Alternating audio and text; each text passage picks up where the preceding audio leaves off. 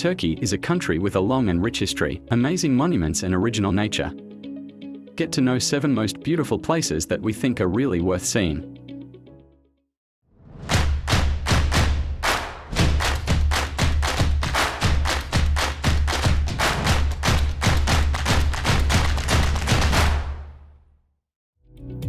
Most tourists start their exploration of Turkey from Istanbul.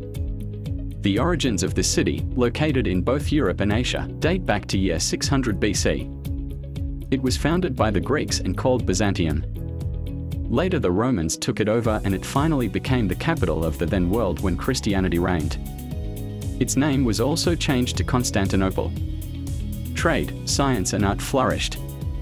In the 15th century, after the conquest of Constantinople by the Ottoman Turks, the name was changed to Istanbul again, today called Istanbul.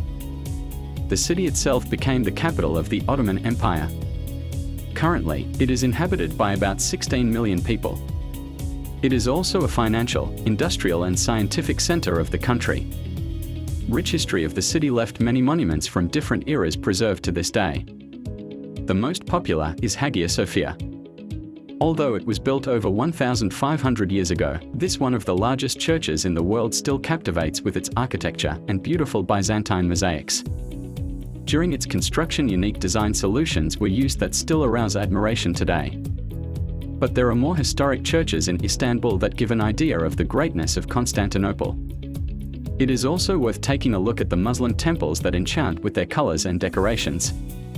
It is worth seeing the Blue Mosque and the Süleymanay Mosque, the largest and most beautiful in Istanbul. If you like military architecture, you can admire defensive structures from many eras in Istanbul. Ramparts, towers and fortresses show how rich and defensive this city was. Visiting Istanbul, however, will be incomplete if you do not visit the local bazaars. You can buy literally everything there and you must bargain. The Grand Bazaar, also known as the Covered Bazaar, is the most important and one of the oldest. You'll find plenty of spices, sweets or Turkish handicrafts there.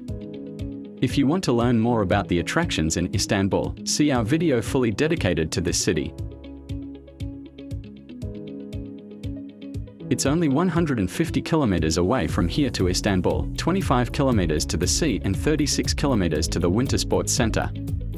This is Bursa, the first capital of the Ottoman Empire. Its origins, however, are much earlier because it was founded in the 3rd century BC by Greek colonists. Today, the city is an important industrial and cultural center, especially known for its clothing and silk production. It is also famous for peaches and chestnuts. Green Bursa, this is how this city is most often referred to today, as there are lots of parks and gardens. There are also beautiful buildings preserved from centuries ago. The most beautiful monuments are the Great Mosque and the Green Mosque, the Green Mausoleum and the Old Silk Bazaar. Also go up the Uludağ mountain, which offers an amazing view of the city. You should try the Iskender kebab in Bursa.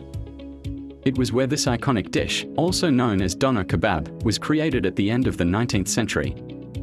Bursa is also a Turkish winter sports center and a famous spa.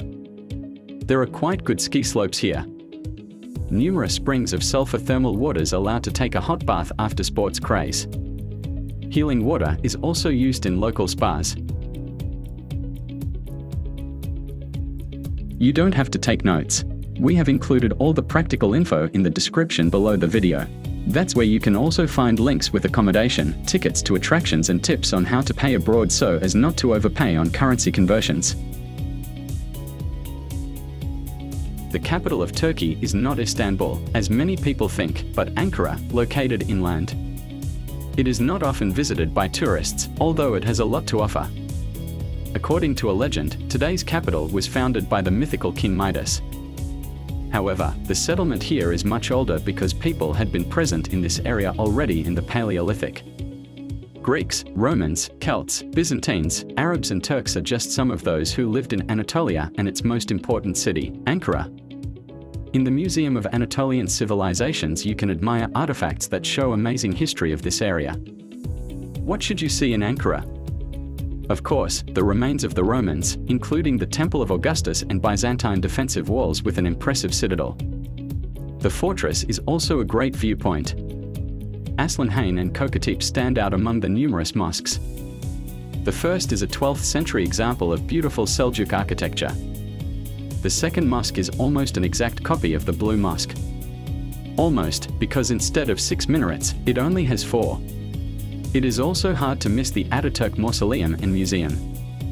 Mustafa Kemal Ataturk is the creator of a modern secular Turkish state. Thanks to his reforms, the country has developed significantly and has become an important point on the political and economic map of the world. Cappadocia is also part of Anatolia. This is probably one of the most popular and most photographed places in Turkey. The land owes its astonishing look to volcanoes that have formed thick layers of volcanic tuff here. For the next thousands of years, rain, wind and frost caused slow erosion of relatively soft rock. This is how the conical chimneys characteristic of this region were created, with rooms and tunnels dug inside. This is how not only original churches were created, but also whole multi-level towns. Many houses carved in tuff are still inhabited. In Gorim, the town that is a tourist center of Cappadocia, there is a complex of Byzantine monasteries and churches carved out of the rocks and decorated with frescoes. Elmul-Kalis, or Apple Church, is considered the most beautiful. Gorim is also the starting point for balloons from which you can admire Cappadocia from the air. Flights are not cheap, but the views are so phenomenal that it's a shame not to take advantage of this opportunity. There are many more underground towns here, in fact more than 400. Derinkuyu is one of the largest. The labyrinths of corridors and chambers on many levels reach 55 meters into the ground. There were not only residential houses but also warehouses, churches and cemeteries. Apart from conical chimneys, nature has also carved beautiful valleys in Cappadocian tuffs. The most popular are the Valley of Love and the Valley of Imagination. When visiting Turkey, it's hard to miss Pamukkale. It is a small town in the Karuksu Valley near Denizli. There are hot springs with highly mineralized water. The flowing water forms white limestone sediment which formed fabulous terraces, stalactites, rock waterfalls and basins filled with blue-colored water.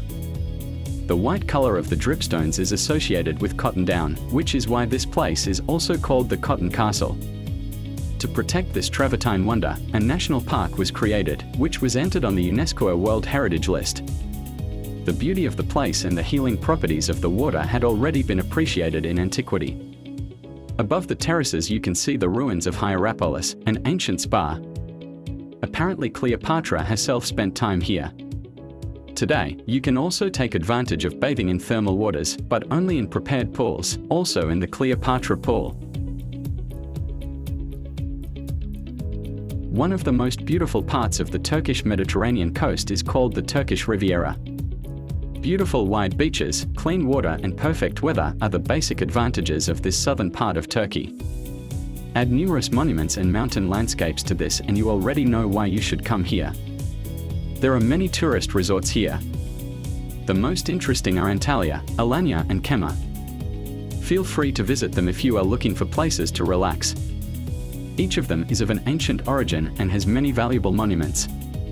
Antalya will delight you with its 13th century minaret and its location at the foot of the Taurus Mountains. You will also see the ancient ramparts with the famous Hadrian's Gate here. Alanya with its trademark, Cleopatra Beach, with golden sand is equally charming. The resort is located in the former Pirate Bay and the best views are from the tower located in the historic fortress. Kemer is a typical resort, but you will also find ruins of ancient cities here. Visit Side and Manavgat located next to each other too. The history of Side dates back to over 600 years BC. Among the numerous remains of ancient and later buildings, the well-preserved ruins of the largest theatre in Asia Minor stand out. It could accommodate up to 15,000 people watching performances. Take a walk along the streets of the beautiful old town too. Amazing cascading waterfalls on the Manavgat River are waiting for you in nearby Manavgat. Also, take a look at the local market where you can buy literally everything. The Turkish Riviera is not the only Riviera in this country. The Aegean Riviera, stretching along the coast of the Aegean Sea, is just as beautiful. It is a perfect place for a family holiday. The water here is calmer and warmer and the beaches are just as beautiful.